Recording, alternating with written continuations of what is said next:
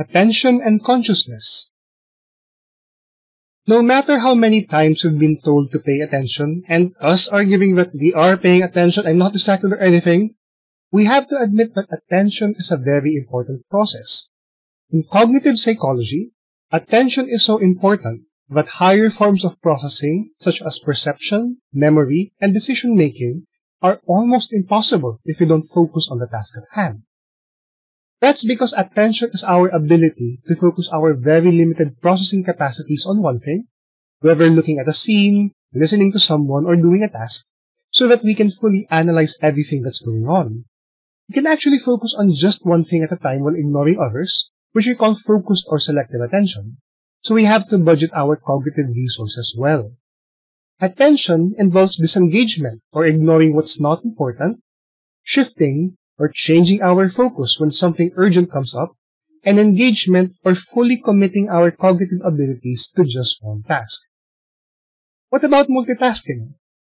That's what we call divided attention, or trying to distribute our attention across multiple tasks. And the problem is that the more things we have to switch through, the more that our brains become overloaded, so we end up with skewed perceptions, faulty memories, and problematic decisions. Being distracted, either through task switching, mind wandering, or doing unrelated tasks, thus cause decreases in productivity, whether in school or at work. Much worse, distraction has caused many workplaces and road accidents simply because people weren't paying attention where they're going. So, pay attention because distraction kills, or at least harms your score on the quiz for this topic. Attention decides what's important and when it is important. We've seen that attention flags which information is important. Now we ask, when does it say so? 3 theories based on studies on auditory attention tell us that it actually depends on what information we're getting in the first place. These theories were created to explain findings coming from dichotic listening studies, experiment where participants were presented different speech clips to their left and right ears, then made to shadow or repeat which speeches they attended to. It's roughly like you taking 2 devices, playing a different song on each, then using 2 earphones attached to each device, which you then put on separate ears. If you're bored and you want to listen to 2 songs at the same time, why not try this one? The first 2 explanations are called early stage theories because they say that attention filters out irrelevant information before they enter higher processing. For Donald Broadbent, speech information is first stored in auditory sensory memory before it is transferred to the selected filter. This filter decides what's important based on physical characteristics. So, when the person is talking in an audible tone of voice, with good volume, an understandable speed, and a decodable accent, you're more likely to attend to what they're saying. What you attend to passes the filter and goes to the detector, which processes what you're hearing based on higher characteristics like meaning, before they're relayed to short-term memory, where they are processed even more. Everything that fails to pass the filter is lost. That's why Broadbent's account of attention is called the filter model. Another early selection model was proposed by Anne Theismann. She was working on later dichotic listening findings where people were integrating information from both ears, which means that they were switching between unattended and attended channels. So, in her attenuation model, she says that information enters through auditory memory first, like at Broadbent's model. However, the next component, which she called the attenuator, processes not just the physical characteristics of the speech like Broadbent's filter does, but also the language or syllable and word units and meaning of the incoming information. However, the processing that's happening is just enough to decide which information from which ear is important enough to attend to. We still don't know at this point what the message means, just that we're selecting which one is crucial. This meaning-making is the job of the dictionary unit, which contains the words you know and are activated at different thresholds. More common or personally significant words are more easily picked out from the noise than uncommon ones. That's likely why we have the cocktail party effect. You can be in a noisy place, but the moment you hear something personally important, like a topic that interests you, or your name, you can tune your attention to that thing. Still, another characteristic that differentiates the attenuator is that it is a leaky filter. It doesn't ignore messages deemed as unimportant. It just tags them as low priority and weakened so that the dictionary unit and short-term memory can process them later on only when necessary. Otherwise, these messages aren't used. Meanwhile, late selection models, such as those proposed by Donald Baquet, argue that all incoming information are fully analyzed for meaning before they are judged for relevance and importance. So, late selection occurs because there's no filter or attenuator which pre-selects which messages to process even more. All of them are evaluated before being sent to short-term memory. So which model is correct? Like anything in psychology, the answer is, it depends. The filter model may work when we're trying to quickly select which sounds to pay attention to, while the attenuation and late selection models work best when we have many equally important themes, just that we have to put everything on a queue based on our priorities. Either way, attention responds to our previous knowledge, expectations, and goals to help us in filtering and prioritizing information coming our way.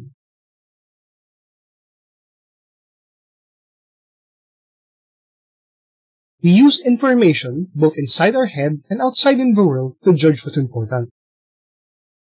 Further studies on visual attention underscore the fact that we rely both on our knowledge and the information we're receiving to prioritize which ones to attend to at any given moment. When looking around our surroundings, we use our spatial attention to focus on particular objects or places. We can focus on them by consciously monitoring where they are, which we call overt attention, or just keeping them in the corner of our eye, or covert attention. For example, when you're walking, you overtly orient yourself toward your destination, but covertly pick up on obstacles, people, and things you pass by to make sure you don't trip or fall down. Because we tend to get more information from overt attention, our eyes are capable of many movements that allow us to focus on things we prioritize. We can keep both of our eyes on the same target using vergence, or tack it while in motion by using slow, deliberate movements called pursuit. At the same time, because the center of our eyes responsible for overt attention have a limited visual field, we have to move our eyes around the scene, looking from one place to another to pick up as much information as we can from our large and complex world. We call this visual scanning, and it is made possible by rapidly moving our eyes around while scanning or saccades, and stopping every now and then when we find something important or fixation. Now that we know how we look at the world, it's good to also figure out what we're looking for. Spatial attention can be directed by exogenous cues, or things that involuntarily get our attention because of the features that a target possesses, or by endogenous cues, or voluntary shifts in attention which are guided by our intentions, interests, expectations, and goals. Exogenous spatial attention is driven by attentional capture, the involuntary shift in what we pay attention to because of stimulus salience, or characteristics of an object or location which makes it noticeable against its surroundings. So, a target can stand out because it is moving, large, bright or loud, unusual or unfamiliar, or seemingly out of place. Also, stimuli can be pointed out by other people through social attention when they tell us to look and react to what we're focusing on. We can also attend to an object that puts us in a state of high arousal or motivates approach or avoidance behaviors. Finally, personally significant stimuli, those that are relevant to our goals or interests, capture attention and also sustain it far longer than the other stimulus characteristics. Personal significance is also what drives endogenous spatial attention. In this case, we look not because it captured our interest, but because we're looking for it in the first place. Scene schemas tell us based on experience where we'd usually expect to find things, either because of their features or physical regularities, or our knowledge of how things should be arranged in the world, or semantic regularities. For example, we'd expect that buildings are physically oriented vertically in the real world, and we would semantically find food in the kitchen, not in a library. Also, task demands guide our attention by telling us to fixate at things and places based on the sequence of steps needed to complete the task. We also look at those targets just in time for when we need to do so. For example, if your laptop tells you to enter the two-factor authentication code sent to your phone, You'd look at your phone, ignoring your computer for a while, to look at the code, then look at your computer's number keys to enter the code, now ignoring the phone. Grumbling about entering codes, realizing the need for digital account security, and forgetting the code so having to check your phone again are optional steps. What exogenous and endogenous attention are telling us is that attention has to select one thing from the many things going on around us, using both incoming stimuli and existing knowledge to guide us along the way. But what happens when we have to focus on many things at once?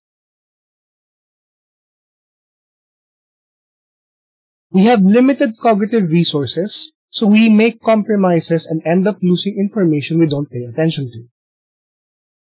So far, we've been looking at focused or selective attention directed towards single things, but in divided attention, we consider how we quickly switch between tasks or what happens when we fail to pay attention. Research on the effects of distraction often uses the dual task procedure, where people are engaged in a central task while also being told to pay attention to a secondary peripheral task. This second task contains task-irrelevant stimuli, which do not provide information relevant to completing the more important central task. These studies conclude that success on both tasks, especially the central one, depend on how similar they are to each other, how difficult they are, and how skilled the person must be to perform well on them. To account for these findings, Nili Lavie proposed the load theory of attention. She explains that people have a limited perceptual capacity or cognitive resources used to carry out a task. Whenever we do anything, we use a part of that capacity in perceptual load. So, easy, well-practiced, and low-skill tasks are low in load and leave more unused perceptual capacity. Meanwhile, difficult, novel, and complex tasks are high in load and use more resources. Thus, we are more likely to be distracted when we have cognitive resources to spare, that is, when we're doing low-load tasks. That's why when you're finishing a particularly boring reading, doing uninvolved chores, or running basic errands, you're more likely to drift off and entertain distractions using that perceptual capacity not taken up by the central task. The effect is the same. Whatever you don't pay attention to will not use up your perceptual capacity. It will not be processed, and so you won't be able to use any information it provides. So, when your attention is focused on something, you could fail to notice another thing, which we call inattentional blindness, or detect what moved or changed, which we call change blindness, even if these things are clearly visible otherwise, and especially when you don't know where to look. Inattentional blindness is the reason why divers are urged to overtake vehicles in front of them on the correct side. Because divers are focused on the left or right side of the road, depending on where the steering wheel is, overtakers on the opposite side are completely unnoticed until it's too late to prevent a collision. Meanwhile, continuity errors in films and TV shows demonstrate that even when an actor's hair, furniture, food, appliances, or object on the desk move from scene to scene, people hardly notice because they're not looking and they don't expect them to change. You can't hit what you can see. Still, across the years we've asked, is attention really necessary to perceive the world? We actually don't know. Evidence pointing to yes, we need attention, say that our performance on a challenging central task drops when we're distracted by a peripheral task that's equally complex. Makes sense. You're unlikely to understand this lecture you're listening to if you're doing something else at the same time. However, those saying no, not really, argue that we can still perceive without attending if we just need to get the gist or overall features of a scene, or when we just want to know where things are without intending to understand what they are. As we said with covert attention, if you're walking on the sidewalk, all you need to know is that there's a busy street beside you which you should avoid, and you should track things in the corner of your eye just so you don't bump into anything. Your knowledge fills in everything you've missed, and it's likely that after your walk, you'd know you'd encounter things along the way, but you don't know what they are because you didn't pay attention.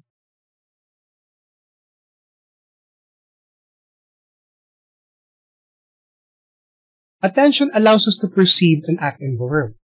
We found out that we do need to pay attention most of the time, but there are cases when we don't have to.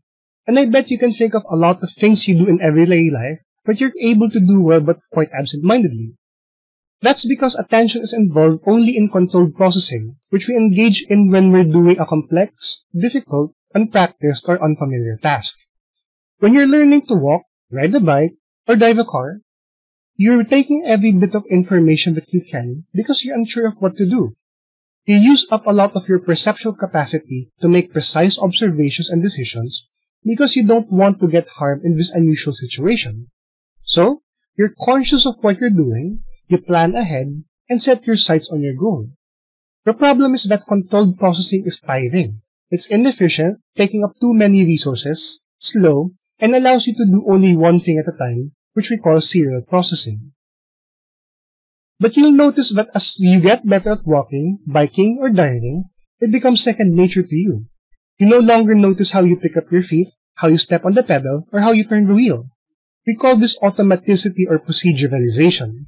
In automatic processing, you're doing an easy, well-practiced, familiar, or simple task that you know like the back of your hand. Because you know what you're doing, it no longer takes up too much space in your mind, so you don't have to pay as much attention. You act instinctively, as if without intention or goal, and you do it quickly and efficiently. Essentially, you're unconscious that you're doing it, so you can use up your perceptual capacity to multitask, and do other things at the same time, which require more conscious thought, which we call parallel processing. So, when you practice and try something many times, it moves from controlled to automatic processing. Things do get better, and you get better over time. So far, we've seen that attention is a very active process that allows us to decide on what to prioritize, perceive, and act on. The last thing that makes attention really crucial in our lives is that it's the reason why we experience a coherent world in the first place. Because of how our brain processes what we see, we don't look at a laptop and immediately think laptop. Instead, our brain says two rectangles connected at a hinge, with another rectangle that lights up and many small square thingies that have squiggly lines on them, maybe representing letters. Through binding, these isolated features undergo a process that puts them together to create a coherent perception of a single object. The binding problem then asks, how are they put together? Anne Theismann introduced feature integration theory to explain this process. She argues that to perceive objects, we go through two stages. In the pre-attentive stage, we automatically, unconsciously, and effortlessly analyze objects into separate features, mirroring how our brain has different areas responsible for processing these specific features. Then, once we pay attention to the object, our brain is able to combine these features into a coherent object through the focus attention stage. One way to show this process is through the visual search task, where a person is shown a picture and tasked to look for something that meets either one criterion, or feature search, or many criteria simultaneously, or conjunction search. Imagine you've been given a large Where's Wally Waldo whatever puzzle, and you're asked to look for a hat, feature search, or a red hat, conjunction search. It's easier to look for just any hat than a red hat specifically. But there are people who have balance syndrome, a condition marked by the inability to focus their attention on one object, which makes conjunction search impossible. So, they see red and they see hat, but they're unable to put these two features together. Going back to you, the fact that it takes more effort to look for hat versus red hat means that you do take the stimulus apart to make the search easier, and it takes attention for you to search for a specific red hat in a sea of reds and hats. The phenomenon of illusory conjunctions also demonstrates that we do pull apart and put together object features in different stages. What happens is that when people were shown a series of colored shapes that they weren't paying attention to, they ended up reporting color-shape combinations that weren't present in what was shown to them. That is, because the image was only processed until the pre-attentive stage, the object features were free-floating, and the participants were not able to use their attentional resources to put them together properly. As we said with covert attention, perception can occur when you're not paying attention, but there's a great risk that you're inventing what you see by haphazardly slapping features together.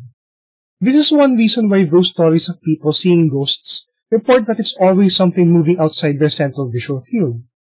You're likely to see illusory apparitions when and where you don't pay attention.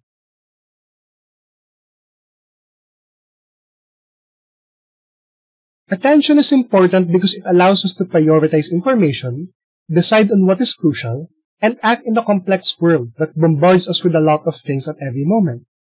When we pay attention, we're able to make this overwhelming world more manageable by surfacing what is important. We would see in future lessons that the limitations of our perceptual capacities are maximized by letting attention take over the hard task of deciding what matters most at present. Indeed, in the next episode, we'd see how after paying attention, we're able to bind a world of free-floating features into coherent perceptions. See you then!